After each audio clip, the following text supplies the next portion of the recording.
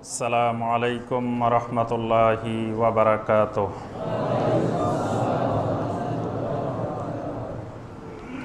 আউযু বিল্লাহি মিনাশ শাইতানির রাজীম। বিসমিল্লাহির রহমানির রহিম। ইন্নাল্লাযীনা আমানু ওয়াল্লাযীনা হাদু ওয়ান-নাসারা ওয়াস-সাবিঈনা মান আমানা বিল্লাহি ওয়াল ইয়াউমিল আখিরি ওয়া আমিলা সালিহান ফালাহুম আজরুহুম ইনদা রাব্বিহিম ওয়ালা খাউফুন আলাইহিম ওয়ালা হুম ইয়াহজানুন। وَإِذْ أَخَذْنَا مِيثَاقَكُمْ وَرَفَعْنَا فَوْقَكُمُ الطُّورَ خُذُوا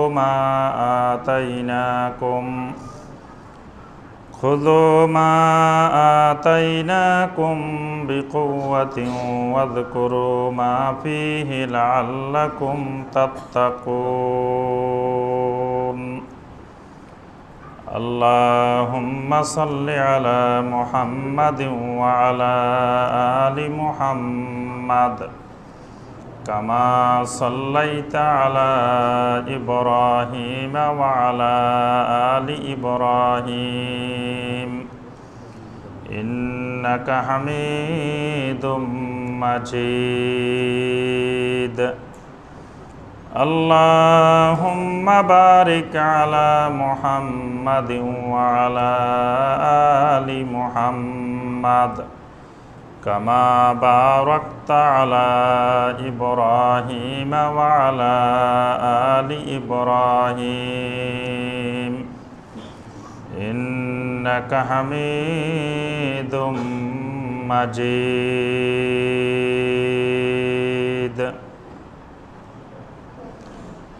সম্মানিত ওলামায়ে কেরাম, দূরের এবং কাছের সম্মানিত ভাই ও বোনেরা, আল্লাহ সুবহানাহু ওয়া তাআলার দরবারে কোটি কোটি শুকরিয়া যে আল্লাহ রাব্বুল আলামিন আমাদেরকে দীর্ঘ 2 সপ্তাহ পরে শুক্রবার সলাতুল মাগরিবের পর নদ্দা সরকার বাড়ি জামে মসজিদে বসে আল্লাহ রাব্বুল আলামিনের নাজিলকৃত কোরআনে হাকিম থেকে কয়েকটি আয়াতে কারিমার সংক্ষিপ্তভাবে তাফসীর করার এবং শোনার তৌফিক দিয়েছেন। সেই রাব্বুল আলামিনের শুকর আদায় করি, সকলে বলি আলহামদুলিল্লাহ। সম্মানিত ভাই ও বোনেরা, কোরআনে কারিমের যেই সূরা থেকে আমাদের ধারাবাহিক তাফসীর চলছিল সেই সূরাটির নাম হলো সূরা আল বাকারাহ। সূরা আল বাকারার 61 নম্বর আয়াতে কারিমা পর্যন্ত আমরা গত তাফসীরে আলোচনা করেছি। আজকে সূরা আল বাকারার 62 নম্বর আয়াতে কারিমা থেকে আমাদের তাফসীর হবে ইনশাআল্লাহ। আপনাদের আলহামদুলিল্লাহ প্রথমে জিজ্ঞাসা করলাম যে কোন সূরা থেকে আমাদের তাফসীর হচ্ছে। আপনারা বলছেন যে সূরা আল বাকারাহ। গত সপ্তাহে আমি এক জায়গায় ইমাম সাহেব নিয়োগের জন্য ইন্টারভিউ নিতে গেলাম। তো সম্মানিত ওলামায়ে কেরামগণ আসছেন। আমি বললাম যে আসলে তো আপনাদের ইন্টারভিউ নেওয়ার উদ্দেশ্য না, আপনাদের সাথে একটু ডিসকাস করব, একটু দ্বীনি বিষয়ে আলোচনা করব, এটাই মূল বিষয়। ওলামায়ে কেরামের একটু সোহবত পেলাম। তো আমি জিজ্ঞাসা করলাম যে ইয়া আইয়ুহাল্লাযীনা আমানু ইযা নুদিয়া লিস-সালাতি মিন ইয়াউমিল জুমুআ ফাসআউ ইলা যিকরিল্লাহি ওয়া যারুল বাই। এটা কোন সূরার আয়াত? সূরা আল জুমুআ। তো সম্মানিত ওলামায়ে কেরাম বললেন যে সূরা জুমুআ। কিন্তু আসলে এটা সূরা জুমুআ না, এটা হলো সূরা আল জুমুআ। আরেকটা আয়াত জিজ্ঞাসা করলাম, বলে যে এটা সূরা বাকারা। আসলে এটা সূরা বাকারা না, এটা হলো সূরা আল বাকারা। তা আমি বললাম যে আলহামদুলিল্লাহ আমাদের সরকার বাড়ি মসজিদের মুসল্লিরাও এটা জানে। তো এরপরে জিজ্ঞাসা করলাম সহি হাদিস কাকে বলে, দঈফ হাদিস কাকে বলে, জাল হাদিস কাকে বলে। তো ওই ওলামায়ে কেরাম মনে হয় হঠাৎ করে শুনছে, জীবনে এ পর্যন্ত মনে হলো যে সহি হাদিস কি জিনিস, দঈফ হাদিস কি জিনিস, জাল হাদিস কি জিনিস শুনে নেয়। তা আমি সবাইকে দাওয়াত দিলাম যে আলহামদুলিল্লাহ একবার আমাদের সরকার বাড়ি মসজিদে যাবেন। আমাদের মুসল্লিয়ানে কেরাম যারা জীবনে কোনোদিন মাদ্রাসার বারান্দা দিয়ে যান নাই, তারাই আলহামদুলিল্লাহ তাদেরকে আপনি জিজ্ঞাসা করবেন যে সহি হাদিস কাকে বলে। একটা হাদিস সহি হইতে হইলে কয়টি শর্ত লাগে, ওই শর্তের কয়টি অনুপস্থিত থাকলে হাসান হাদিস হয়, আবার কয়টি শর্ত অনুপস্থিত থাকলে দঈফ হয়, কয়টি শর্ত অনুপস্থিত থাকলে সেটা মওদু হয়, জাল হাদিস হয়। এগুলা আমাদের আলহামদুলিল্লাহ এখানে অনেক মুসল্লি জানেন না আলহামদুলিল্লাহ। তো এটা আল্লাহ পাকের বিরাট নিয়ামত। এলেম এটি আল্লাহ সুবহানাহু ওয়া তাআলার বড় নিয়ামত। সার্টিফিকেটের নাম এলেম না। এলেম এক জিনিস, সার্টিফিকেট আরেক জিনিস। কিন্তু আমরা দুইটাকে এক বানিয়ে ফেলছি।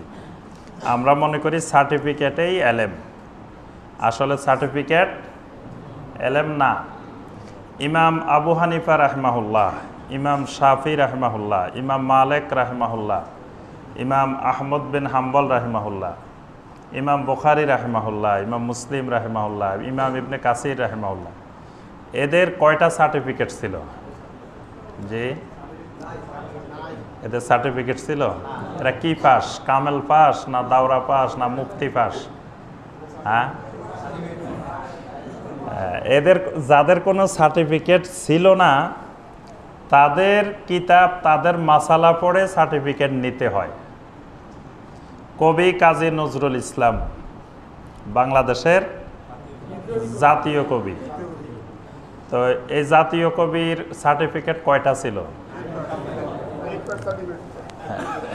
অথচ তার কবিতা পড়ি সার্টিফিকেট নিতে হয়, এসএসসি সার্টিফিকেট নিতে হয়, এইচএসসি সার্টিফিকেট নিতে হয়, দাখিল নিতে হয়, আলিম নিতে হয়, ফাজিল সার্টিফিকেট নিতে হয়, পিএইচডি পর্যন্ত তার কবিতা, তার জিনিস পড়েই পিএইচডি ডিগ্রি নিতে হয়।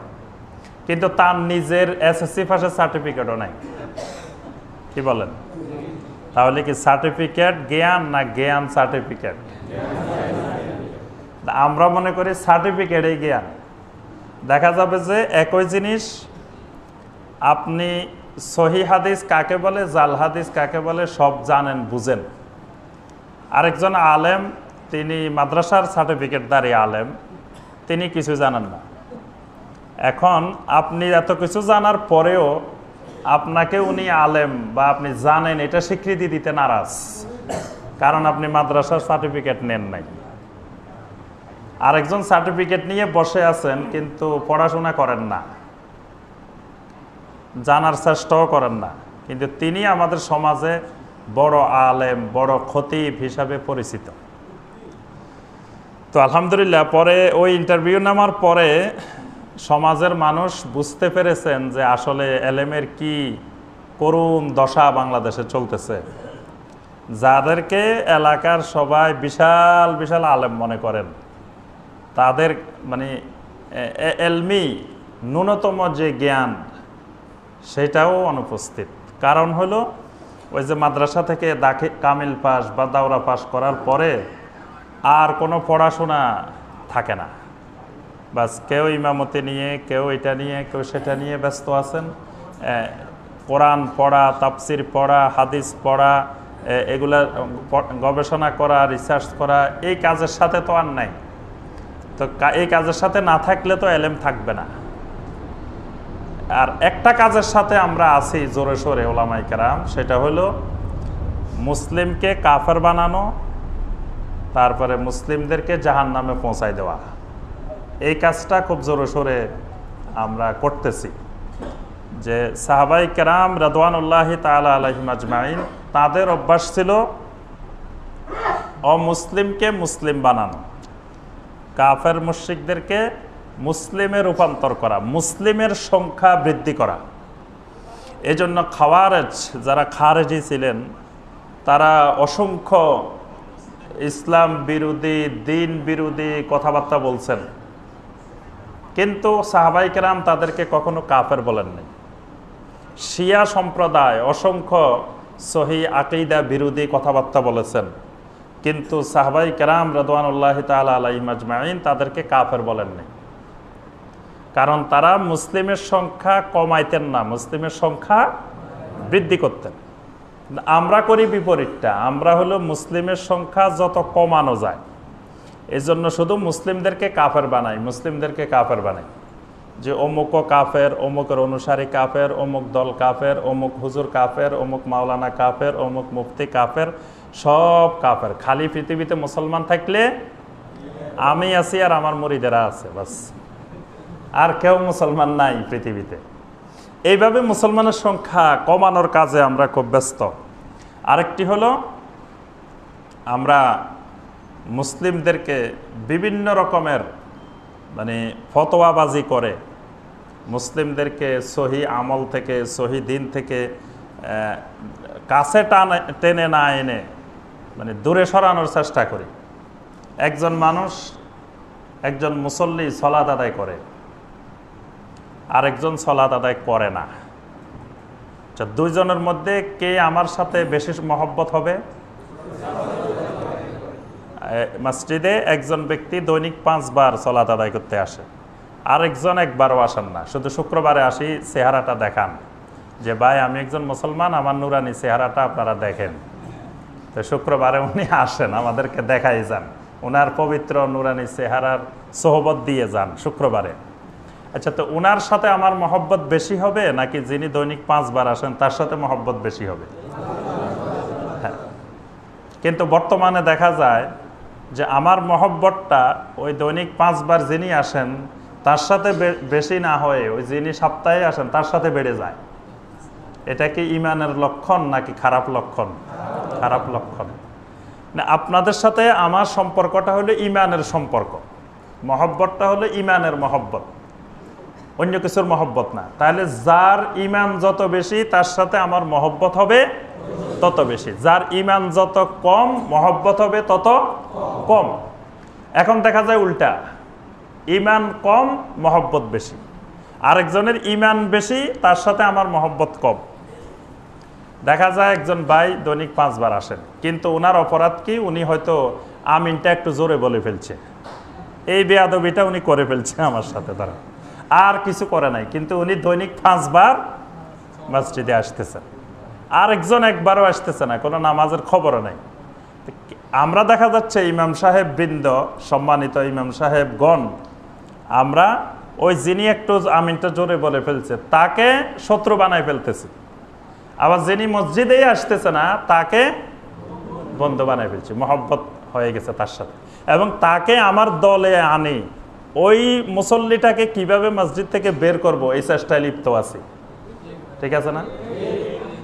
আজ পর্যন্ত কোনো মসজিদে একটা সাইনবোর্ড টাঙ্গাইতে দেখছেন যে মসজিদের বাইরে দিয়ে বড় করে সুন্দর করে লেখা আছে যে কোনো সুদখোর এই মসজিদে প্রবেশ করিবেন না?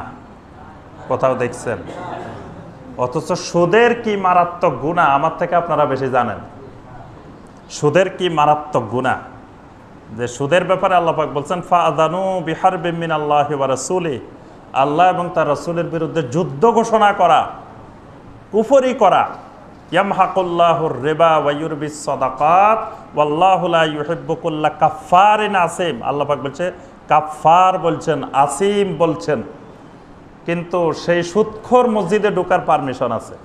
মসজিদের বাইরে কোনোদিন কোনো মসজিদে বাংলাদেশে আমরা দেখি না যে সুদখোর ঢুকতে পারবে না।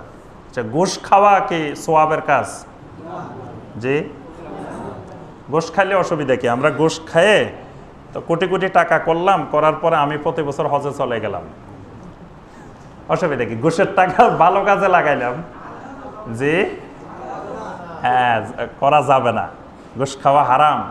আচ্ছা, কখনো আমরা দেখছি যে আমরা ইমাম সাহেবেরা সুন্দর করে একবারে বাধাই করে ছাপাই বাইরে দিয়ে লিখে দিছি যে কোনো ঘুষখোর অত্র সরকার বাড়ি মসজিদে প্রবেশ করিতে পারিবেন না, আমার পিছনে সুদখোর ঘুষখোর নামাজ পড়তে পারবেন না, এটা আমরা লিখছি। তারপরে জানাকার বেবিচারী আমাদের এই মসজিদে ঢুকতে পারবেন না, মদ পানকারী আমাদের এই মসজিদে ঢুকতে পারবেন না, এরকম লিখছি আমরা। সবার জন্য উন্মুক্ত করে দিছি মসজিদ, যা আমার পিছনে চোর ডাকাত, তারপরে জানাকার, ঘুষখোর, সুদখোর সব মানুষ নামাজ পড়তে পারে, কোনো অসুবিধা নেই। আরেকজন মানুষ তিনি একটু আমিন জোরে বলে ফেলছে বা রাফল ইয়াদাইন করে ফেলছে অথবা হাতটা একটু উপরে বেঁধে ফেলছে, সেই মানুষটার মসজিদে ঢোকার অনুমতি নেই। বাইরে সুন্দর করে করে লিখে দেওয়া আছে। জি, এটা কিসের লক্ষণ? এটা কি ইমানের লক্ষণ নাকি দ্বীনের সাথে বেয়াদবি করার লক্ষণ? যদি ইমানের লক্ষণ হইতো তো ইমান বিরোধী কাজ যারা করে তাদের ব্যাপারে লেখেন আপনি সুন্দর করে করে, যে যারা কবর পূজারী, মাজার পূজারী, কবরে সেজদাকারী, শিরককারী, তারাই মসজিদে ঢুকবেন না, এটা লেখেন। এই ব্যাপারে কত কোরআনের আয়াত আছে, কত হাদিস আছে, কোরআন হাদিসের অভাব আছে? বুখারী, মুসলিম, তিরমিজি, আবু দাউদ, নাসাই সব হাদিসের গ্রন্থে ভরপুর শিরককারীদের ব্যাপারে, কোরআনের অসংখ্য আয়াত শিরকের ব্যাপারে। এগুলোকে সুন্দর করে সাজায় সাজায় মণি মুক্তা দিয়ে স্বর্ণ দিয়ে লেখে রাখেন বাইরে দিয়ে, কিন্তু সেগুলা না লেখে ওই আপনি রাফল ইয়াদাইন করা যাবে না এই ব্যাপারে একটা হাদিস কোথায় পাইছেন? মুসান্নাফে ইবনে আবি শাইবা, মুসান্নাফে ইবনে আব্দুর রাজ্জাক। যেসব হাদিস আপনারা তো জীবনে দেখেন নাই, যিনি লিখছেন উনিও চোখে দেখেন। যিনি ওখানে লিখছেন যে এটা মুসান্নাফে ইবনে আব্দুর রাজ্জাক, মুসান্নাফে ইবনে আবি শাইবা, এরকম লেখা আছে না বিভিন্ন মসজিদে? ওই যিনি লিখেছেন উনাকে আপনি জিজ্ঞাসা করবেন যে মুসান্নাফে আব্দুর রাজ্জাকটা আপনি চোখে দেখছেন জীবনে? বাংলাদেশে ছাপানো আকারে মুসান্নাফে ইবনে আব্দুর রাজ্জাক, তারপরে মুসান্নাফে ইবনে আবি শাইবা, এগুলা বাংলাদেশে নাই। উনি নিজেও দেখে নাই কোনোদিন, অথচ ওইগুলা খুঁজে খুঁজে উনি এত কষ্ট করে, এত পরিশ্রম করে বাইরে দিয়ে টাঙ্গাইতেছে। কিন্তু যেগুলো অ্যাভেলেবেল কোরআনের প্রতি পৃষ্ঠায় পৃষ্ঠায় আছে, শিরিকের ব্যাপারে, ঘুষের ব্যাপারে, সুদের ব্যাপারে, মদের ব্যাপারে, জেনার ব্যাপারে, সেগুলার একটা আয়াত, একটা হাদিস, কোনো কিছু আমরা বাইরে এরকম লিখতে দেখি না। তাহলে আমরা ওলামায়ে কেরাম যে কাজ করার কথা ছিল সেই কাজ থেকে অনেক দূরে সরে গেছে। বেহুদা কাজে সময় নষ্ট করতেছে, আসল কাজে করতেছেন। আল্লাহ পাক আমাদেরকে বোঝার তৌফিক দান করুন। এই কথাটা বলছি যে আপনারা সূরা আল বাকারা জিজ্ঞাসা করছি, আলহামদুলিল্লাহ বলছেন যে আল বাকারা। আল্লাহ সুবহানাহু ওয়া তাআলা কোরআনে কারিমের যেই সূরার নাম যেভাবে রেখেছেন সেইভাবে বলতে হবে। এটা আমি আপনি নাম রাখি নাই সূরাগুলা, আমরা নাম রাখি আব্দুল মালিক, ডাকি এই মালিক কে কি ডাকি না, নাম রাখছি আব্দুল জব্বর, এই জব্বরিয়া, জব্বর মিয়া, সুন্দর সুন্দর নাম কত বিকৃত করে করে আমরা ডাকি। আল্লাহ সুবহানাহু ওয়া তাআলা এই সূরাগুলোর নাম রেখেছেন, এটা নবী সাল্লাল্লাহু আলাইহি ওয়াসাল্লামকেও আল্লাহ পাক দায়িত্ব দেন নাই, নবী সাল্লাল্লাহু আলাইহি ওয়াসাল্লামও নাম রাখেন নাই। নামগুলো স্বয়ং আল্লাহর কালাম, আল্লাহ রাব্বুল আলামিন নিজেই নাম রেখেছেন। আপনাকে আমাকে বিকৃত করার অধিকার আল্লাহ সুবহানাহু ওয়া তাআলা দেন নাই। এজন্য আল্লাহ পাক আলিফ লাম দিয়ে নাম রেখেছেন, সেগুলা আলিফ লাম দিয়ে কইবেন, আবার সবগুলাতে আলিফ লাম লাগাই দিবেন না। সূরা ইয়াসিন যদি বলেন যে আল ইয়াসিন, সূরা কফ যদি বলেন যে সূরা আল কফ। হ্যাঁ, যেটা আল্লাহ সুবহানাহু ওয়া তাআলা যেভাবে নাম রেখেছেন ঠিক সেই উচ্চারণে সঠিকভাবে বলতে হবে। এটা কোরআনের আদব, কোরআনের প্রতি আপনার মহব্বত। দ্বিতীয় বিষয় যেটা আমরা তাফসিরের আগে বলতে চাচ্ছি সেটা হলো, আপনারা জানেন গত শুক্রবারে কোরআনে কারিমের তাফসির হয় নাই। যিনি কোরআনে কারিম শেখানোর জন্য আমার জীবনে সবচেয়ে বেশি অবদান রেখেছেন, এই কোরআনে কারিমের তাফসির যার বদৌলতে আপনাদের সামনে করেছি আজকে এত বছর, কোরআনে কারিমের সামান্য এলেম শিখেছি, সেই মানুষটা আমার থেকে বিদায় নিয়ে গেছেন গত শুক্রবার।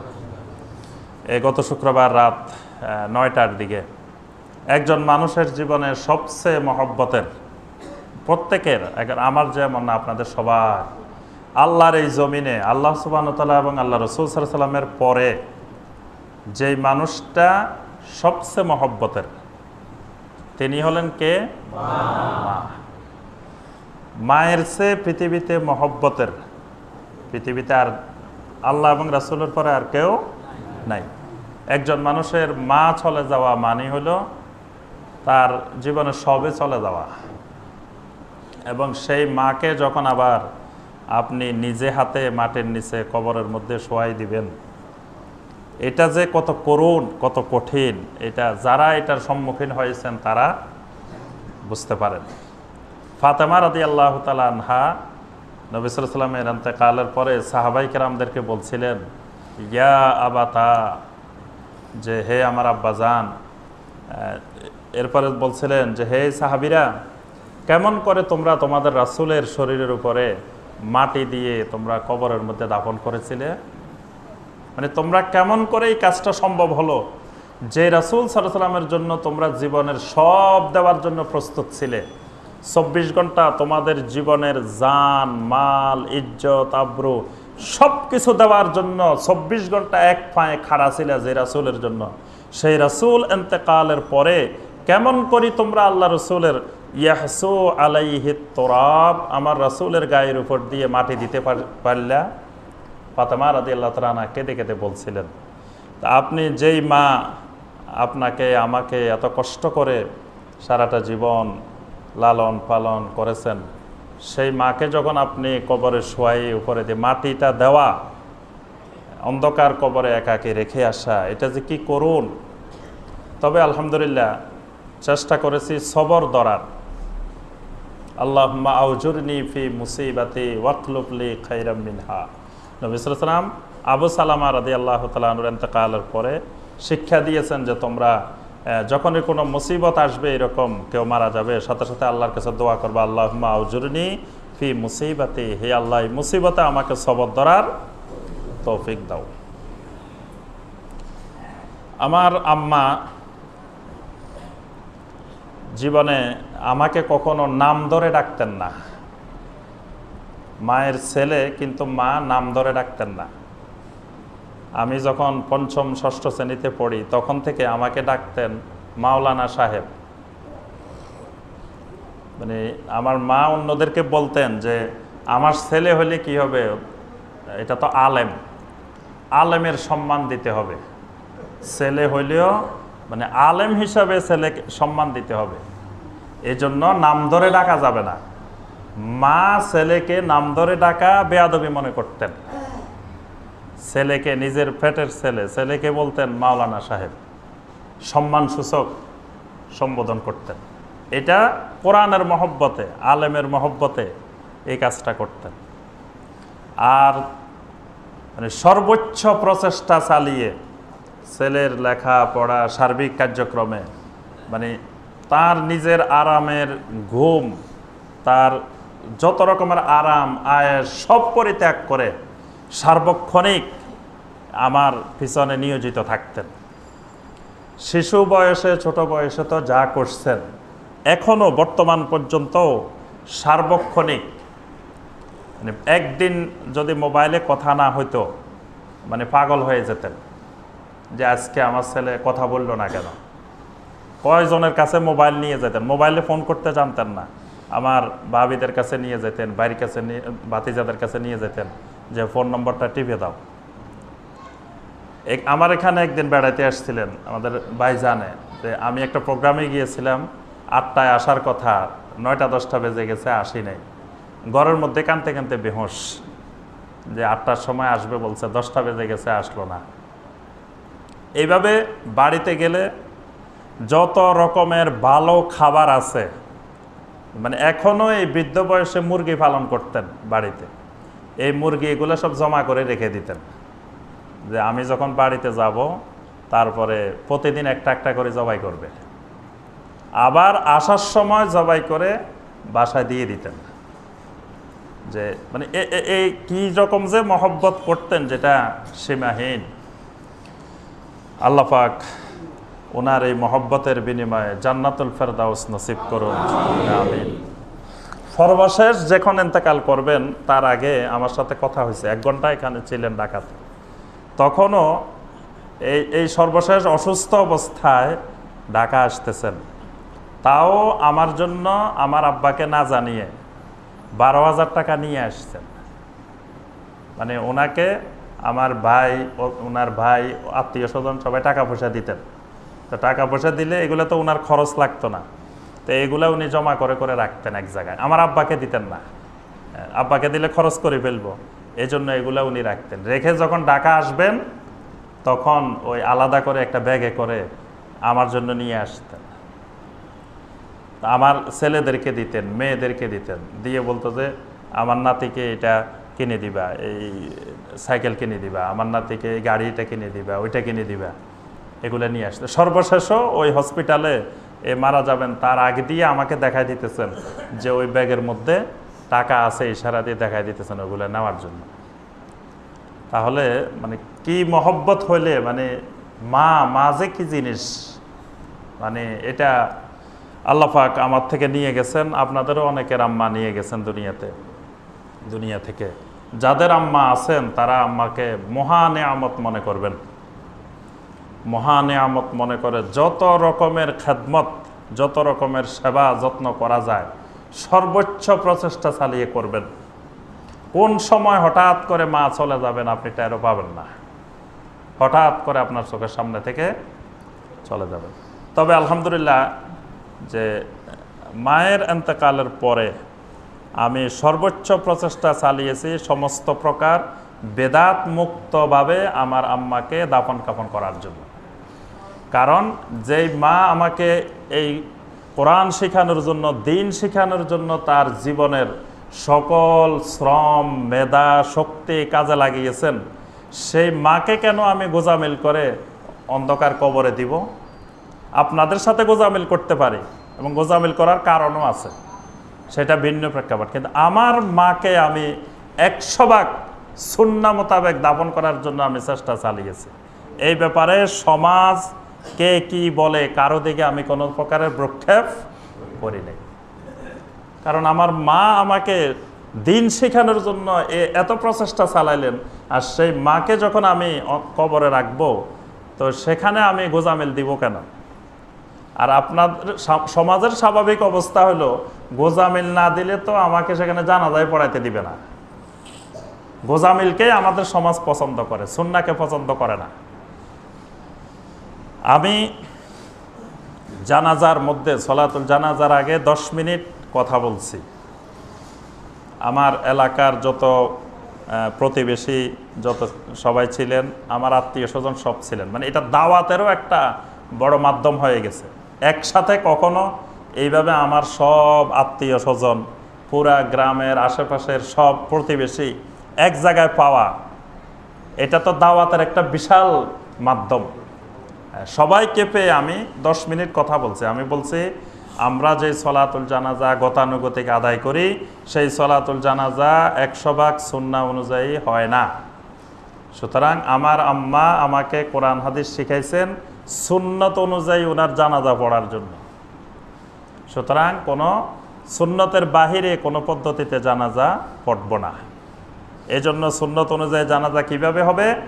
প্রত্যেকে সূরা আল ফাতিহা পড়বেন, প্রথম তাকবীরের পরে সূরা আল ফাতিহা পড়বেন। সূরা আল ফাতিহা না পড়ে ওই জানাজা পড়ে আমার আম্মাকে আমি দাফন করব না।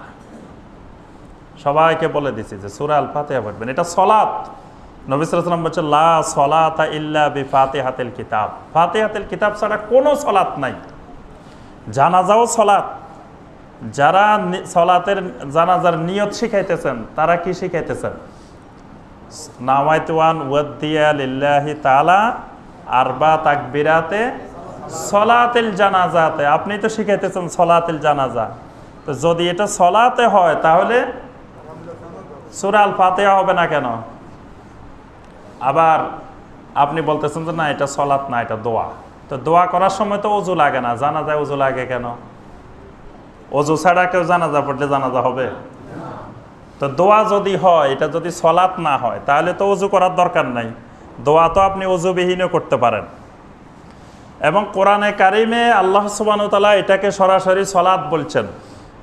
আল্লাহ পাক বলছেন ওয়ালা তুসাল্লি আলা আহাদিম মিনহুম মাতা আবাদা ওয়া হুম ফাসিকুন।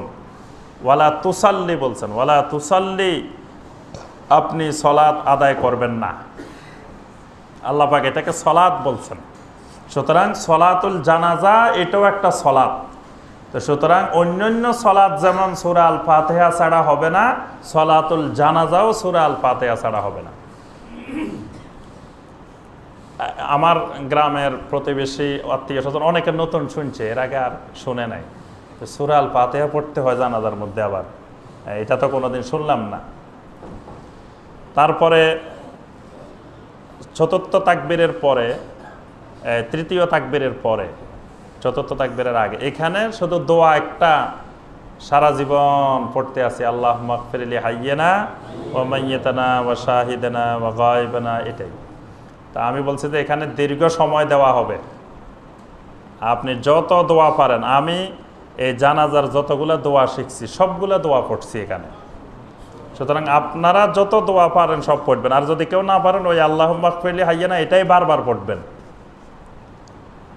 আর জানাজার প্রত্যেক তাকবীরে রাফল ইয়াদাইন করবেন। সবাইকে বলে দিয়েছে যে আপনারা 4 তাকবীরেই, 1 তাকবীরে করে বাম দিয়ে রাখেন। 1 তাকবীরে করতে পারলে আর 3 তাকবীরে পারবেন না কেন? ঈদের নামাজে 6 তাকবীরে করেন না? তো যদি সাহাবায়ে কেরাম পুতুল নিয়ে আসতেন তো 6 বার করার দরকার কি?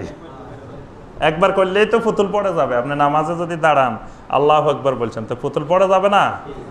তাই অনেকে বলে যে নবী সাল্লাল্লাহু আলাইহি ওয়াসাল্লাম নাকি নাউজুবিল্লাহ এই জন্য করতেন। তো সুন্নাহ হলো প্রত্যেক তাকবীরে আপনি রাফল ইয়াদাইন করবেন, 4 তাকবীরে।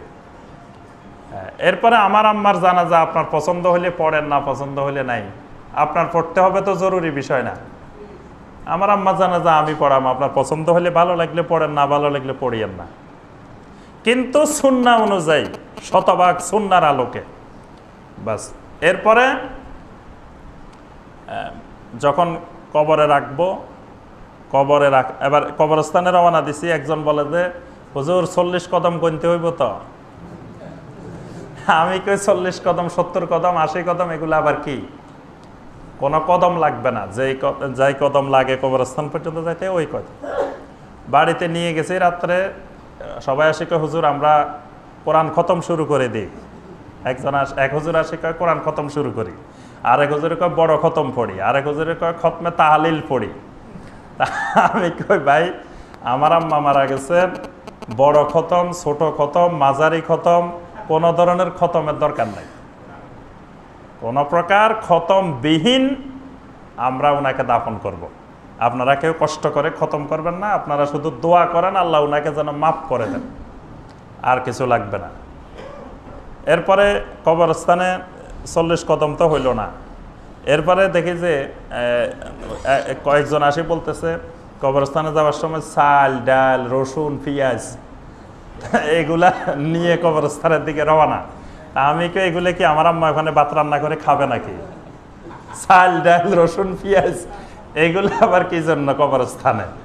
এগুলো কি ওখানে ভাত রান্না করবে নাকি? আমাদেরকে খাওয়াবে নাকি? সারা জীবন তো খাওয়াইছে, আর তো খাওয়াবে না। আপনি সদাকা করতে চান তো সদাকা ওইখানে করেন, বাড়িতে করেন বা পরে করেন, এগুলো আবার কবরস্থানে নিয়ে যেতে হবে কেন? আমি বললাম যে না, এগুলো কিছু নেওয়া লাগবে না। এরপরে কবরস্থানে গেলাম, এবার কবরে রাখলাম। রাখার পরে এবার ওই সবাইকে 4 কোণা 4টা ইয়া দেন, খুঁটি দেন। 4 কোণা 4টা 4 কুল পড়তে হবে, কুল ইয়া আইয়ুহাল কাফিরুন, কুল হুয়াল্লাহু আহাদ, কুল আউযু বিরাব্বিল ফালাক। এগুলা লই আবার হুজুরেরা ইয়া করে কোন কোণায় কোনটা হবে। এই এক হুজুরে কয় এখান থেকে শুরু করতে হবে, আর এক হুজুরে কয় এখান থেকে শুরু। আমি কই কোনো কোণা খুঁটি লাগবে না, একটা খুঁটিও লাগবে না, 4 কুলও পড়া লাগবে না। 4 কুল পড়বেন আপনি তাবিজ তোমার থেকে হেফাজতের জন্য। তো ওনারে কে তাবিজ তোমার করবো এখন? আর ওনারা তাবিজ তোমার করে লাভ আছে না, উনি তো মরেই গেছেন। ওনারা তাবিজ তোমার আর বিপদ আপদের জাদু টোনার তো ওনার কোনো আশঙ্কা নাই। আর কেউ করতে চাইলে করুক, এখন করলে তো আর অসুবিধা কি? এরপরে কবরে রাখার সময় বিসমিল্লাহি ওয়া আলা মিল্লাতি রাসূলিল্লাহ, এটা ঠিক আছে। কিন্তু এরপরে ওই যে মাটি দেওয়ার সময় যে মিনহা খালাকনাকুম ওয়া ফিহা নুঈদুকুম ওয়া মিনহা নুখরিজুকুম তারাতান উখরা, আর 3টা লইতে হইব 3 বার মিনহা খালাকনাকুম। আমি বলছি খবরদার এই পদ্ধতিকে অবলম্বন করবেন না। মাটি দিবেন, বিসমিল্লাহ বলে 1 মুঠ লইবেন, লই দিয়ে দিবেন, বাস। মিনহা খালাকনাকুম ওয়া ফিহা নুঈদুকুম দরকার নাই। দিয়ে এরপরে যখন আপনি চলে আসবেন, চলে যাবেন, তখন বলবেন আল্লাহুম্মা গফির লাহা আল্লাহুম্মা সাব্বিতহা।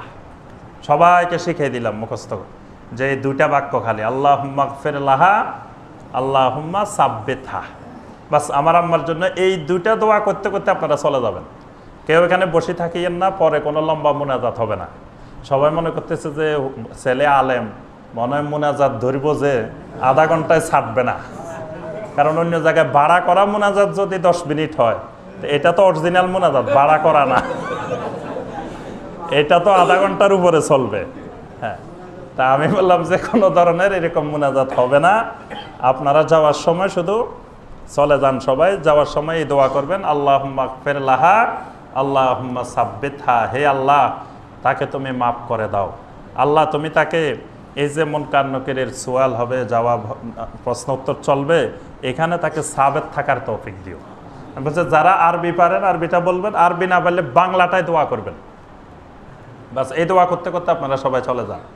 আলহামদুলিল্লাহ অনেক ভাই এই দোয়া শিখে ফেলছে সাথে সাথে। এটা তো সোজা, আল্লাহুম্মা গফির লাহা আল্লাহুম্মা সাব্বিতহা। বাস এই দোয়া করতে করতে সবাই চলে গেছে। আমি আরো কিছুক্ষণ কবরের পাশে অবস্থান করছি, কারণ নবী সাল্লাল্লাহু আলাইহি ওয়াসাল্লাম ততক্ষণ অবস্থান করতেন যতক্ষণ একটা ওঁট জবাই করে গোশত বন্টন করতে যে সময়টা লাগে। তবে এই সময় আবার ওই আমাদের কোরবানির গোশত জবাই করার মতো না, কারণ আমরা যারা কোরবানির গরু জবাই করি এরা হইলাম পেশাদার কসাই না, এরা হইলাম বছরে একবার করি। কিন্তু যারা অরিজিনাল কসাই, যারা তারা দেখবেন যে আধা ঘন্টার মধ্যে একেবারে গরু জবাই করে সব কিছু করে সব শেষ। তো এখানে যে সময়টা বলা হয়েছে এটা হলো অরিজিনাল যারা কসাই তাদের কথা বলা হয়েছে, এটা আমাদের মতো আনাড়ি লোকদের কথা বলা হয় নাই। তাই এখানে ঠিক এরকম সময় কবরের পাশে অবস্থান। আর কবরের পাশে যে দোয়াগুলো আছে, আল্লাহুম্মা গফির লাহা আল্লাহুম্মা আরহামহা আল্লাহুম্মা আবদিলহা দারান খায়রান মিন দারিহি ওয়া আহলান খায়রান মিন আহলিহি ওয়া যাওজান খায়রান মিন যাওজিহি আল্লাহুম্মা আদখিলহাল জান্নাহ আল্লাহুম্মা আইযহা মিন আযাবিল কবর আল্লাহুম্মা আইযহা মিন আযাবিন নার আল্লাহুম্মা গফির লি উম্মি আল্লাহুম্মা গফির লি উম্মি। এই যতগুলো দোয়া আছে বাস এই দোয়াগুলা পড়া। এরপরে আসছে কয় খেজুরের ইয়া দিতে হবে না? হ্যাঁ, কবরের উপর দিয়ে খেজুরের, হ্যাঁ তা আমি বললাম যে না, খেজুরের এগুলো কিছু দেওয়া দরকার নাই। খেজুরের শাখার ব্যাপারে যে হাদিস আসছে তিরমিজিতে, ওই হাদিস দঈফ, সহি হাদিস না। ওইটা দুইজন সাহাবীর, নবী সাল্লাল্লাহু আলাইহি ওয়াসাল্লাম দুইটা কবরের পাশ দিয়ে যাচ্ছিলেন, বলছেন যে এখানে আযাব হচ্ছে, পরে এনে নবী সাল্লাল্লাহু আলাইহি ওয়াসাল্লাম দুই কবরের উপরে দুইটা দিয়ে দিছে। আচ্ছা, তো সেটা তো দিচ্ছেন নবী সাল্লাল্লাহু আলাইহি ওয়াসাল্লাম অনেক পরে, কবর দেওয়ার দিন দেন নাই। কবর দেওয়ার দিন কোন সাহাবীর কবরের উপরে এরকম খেজুরের শাখা গেড়ে দিছেন এরকম কোনো নজির নেই, এরকম কোনো হাদিস আসে নাই। ওইটা হলো অনেক পরে। আর নবী সাল্লাল্লাহু আলাইহি ওয়াসাল্লাম এটা ওহীর আলোকে আল্লাহর পক্ষ থেকে জানতে পারছেন যে এটা আযাব হচ্ছে। আমি আপনি তো এটা জানি না। আরেকটা বিষয় হলো এবার কবরের উপর দিয়ে নাকি পানি দিতে হয়। হ্যাঁ হ্যাঁ, আমাদের এলাকায় এগুলো ব্যাপকভাবে আছে। আমি বলছি না, কবরের উপরে এখন আর পানি দিলেও উনি পানি খাবে না, না দিলেও পানি খাবে না, ওনার আর পানি খাওয়ার সময় নাই, পানি খাওয়া শেষ। আবার ছেলেরা নাকি সকালবেলায় গিয়ে 3 দিন না 4 দিন এরকম পানি দিয়ে আসতে হয়। হ্যাঁ, ছেলে নাতি এরা যদি না দেয় এদের বিপদ আপদের আবার আশঙ্কা আছে। নাউজুবিল্লাহ। আমি বললাম যে না, আমরা কোনোদিন পানি টানি কিছু দিব না, এগুলোর সাথে নাই। এরপরে বলে যে যেখানে মারা গেছে, যেখানে দোয়াইছে, এখানে নাকি আবার কি কি করে রাখতে হবে, কারণ উনি আসা যাওয়া করে। নাউজুবিল্লাহ। শিরকি আকীদা, হিন্দুদের আকীদা। হিন্দুরা বিশ্বাস করে যে যে জায়গায় সে মারা গেছে, যে জায়গায় এখানে সে আবার আসা যাওয়া করে, তার জন্য বিভিন্ন ধরনের খাবার দাবার বিভিন্ন কিছুর আয়োজন করে রাখে। পুরাপুরি শিরকি হিন্দুদের আকীদাগুলো মুসলিমদের মধ্যে এগুলা চলে আসছে। এরপরের কথা হলো যে 3 দিন 4 দিনে খাবারের আয়োজন করতে হবে। আরেক আমি বলছি যে না, খাবার তো সবসময় ইবাদত, আল্লাহর বান্দাদেরকে খাওয়াইবেন, এটা সবসময় সওয়াবের কাজ। এটা ধনী লোকেরা খাওয়াইলেও সওয়াব, গরিবেরা খাওয়াইলেও সওয়াব, তবে ফকির মিসকিন এতিম তাদেরকে খাওয়াইলে বেশি সওয়াব। কিন্তু মুসলিম ও মুসলিম নির্বিশেষে আল্লাহর বান্দাদেরকে খাওয়াইবেন, খাওয়ান এটা একটা ইবাদত। অসংখ্য হাদিস আসছে এত আমত তো আমটা একটা ইবাদত। মানুষকে খাওয়ান।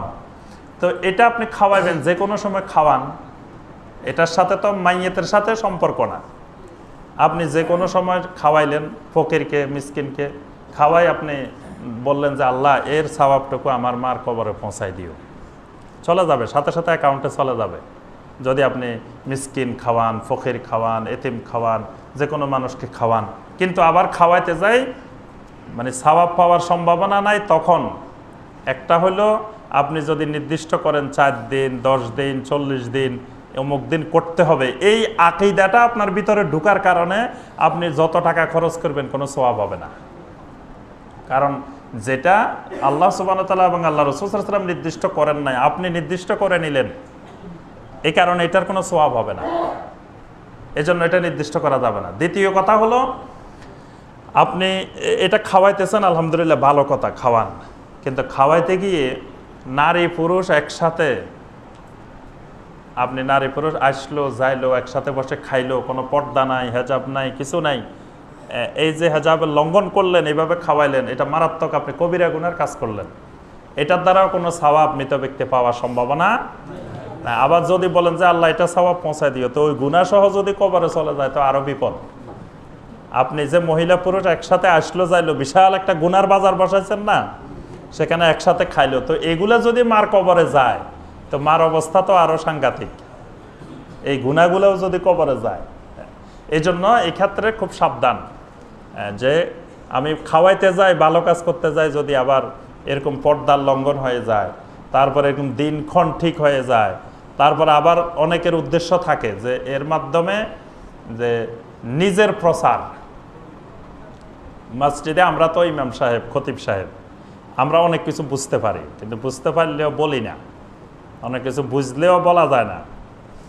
অনেকে মসজিদে শুক্রবারে দোয়া করাইতে আসেন, কিন্তু তার দোয়া মূল উদ্দেশ্য না, উদ্দেশ্য হলো তার নিজের নামটা ব্যাপকভাবে প্রচার হওয়া, দোয়া উদ্দেশ্য না। এবং মৃত ব্যক্তির নামের চেয়ে তার নামটা বড় হাইলাইট করা হয়, যে তার নামটা প্রচার করা, মানে মানুষ সবাই জানলো যে অমুক চৌধুরী সাহেবের বাপ মারা গেছে, চৌধুরী সাহেবের পরিচিতিটা ব্যাপকভাবে মসজিদে বিস্তার লাভ করলো। অথবা যদি সামনে নির্বাচন করার আশা থাকে, তাহলে তো আরো ব্যাপকভাবে প্রচারণা, মানে মাইয়েতের চেয়ে তার প্রচারণা বেশি।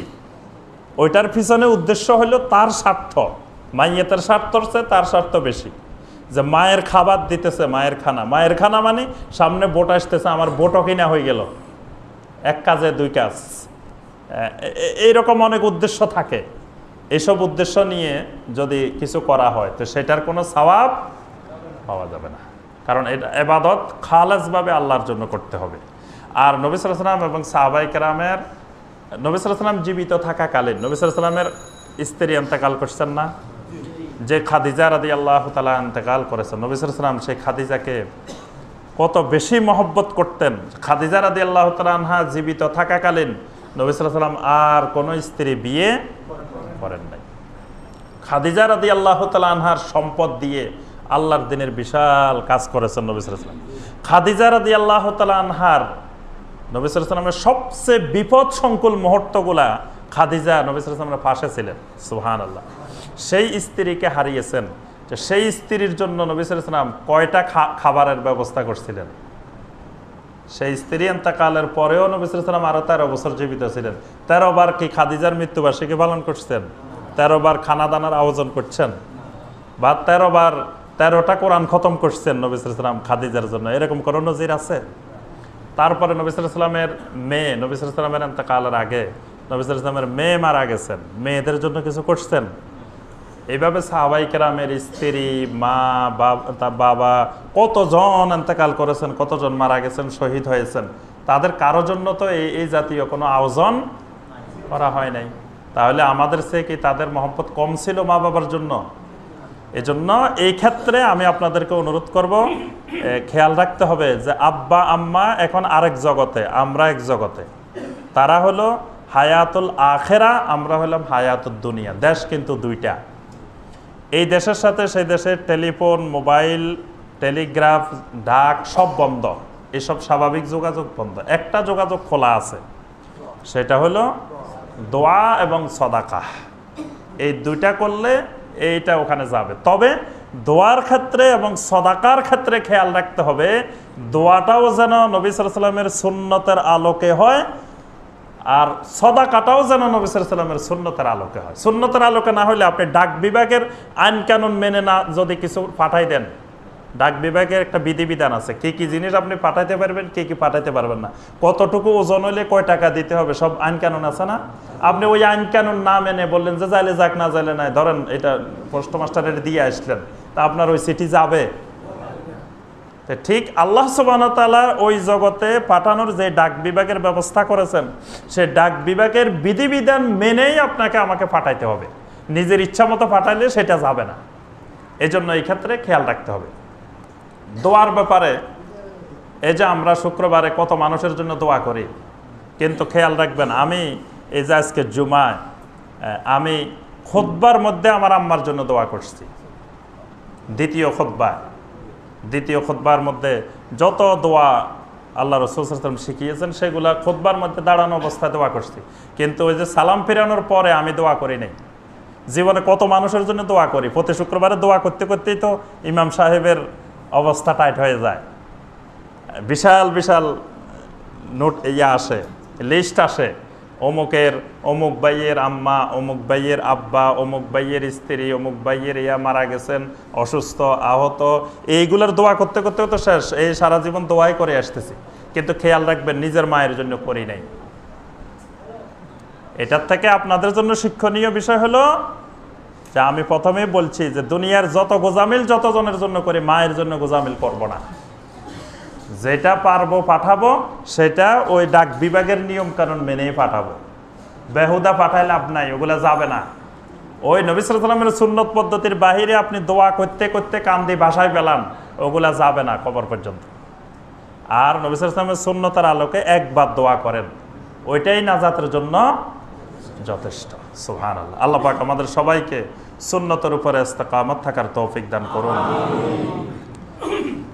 সূরা আল বাকারার ৬২ নম্বর আয়াতে কারিমা, এখানে আল্লাহ সুবহানাহু ওয়া তাআলা একজন বিশিষ্ট সাহাবী ছিলেন আদি ইবনে হাতেম রাদিয়াল্লাহু তাআলা আনহু।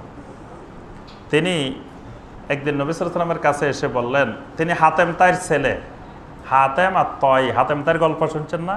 হাতেম তাইর কিন্তু অনেক পুঁথি, ইতিহাস, অনেক কিছু ছিল, সব মানুষের কাছে খুব পরিচিত হাতেম তাই। এখনো মানুষ কেউ যদি মানুষের খাওয়ায় কয় এ তো হাতেম তাই, হ্যাঁ হাতেম তাই। তো এই হাতেম তয় হলো তাদের বংশের নাম।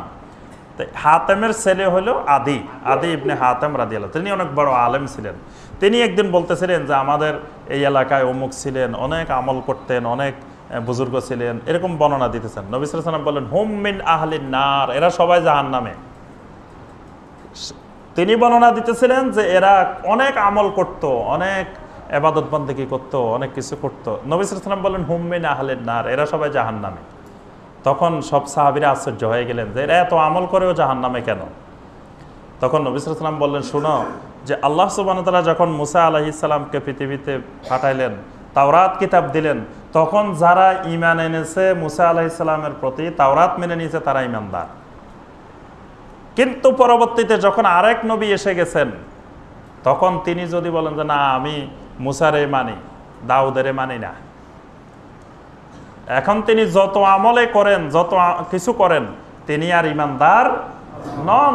উনি আমল করতে করতে যদি মুসা আলাইহিস সালামের শরীয়তের উপর আমল করতে করতে উনি মারা যান, তো তিনি জাহান্নামে যাবেন, তিনি জান্নাত পাবেন না।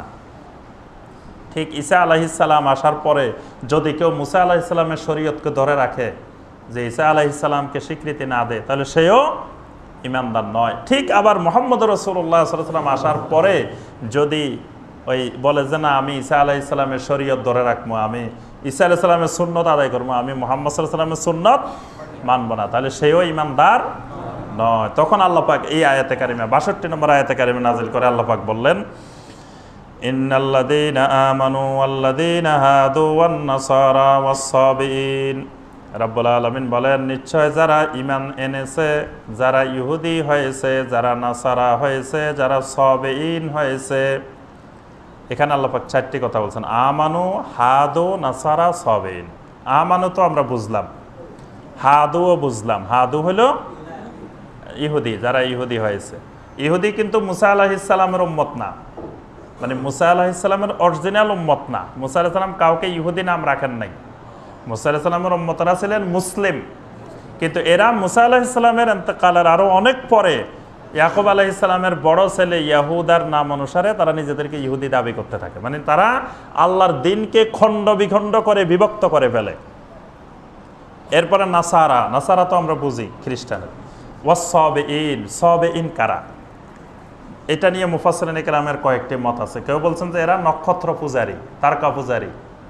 বর্তমানে যারা রাশি গণনা করে, রাশি বিশ্বাস করে, মেষ রাশি, তুলা রাশি, কুম্ভ রাশি, সিংহ রাশি, কন্যা রাশি, অনেক রাশি আছে।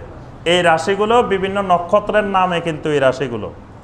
তাহলে যারা এই রাশি গণনা করে এবং রাশিতে বিশ্বাস করে তারা নক্ষত্র পূজারী।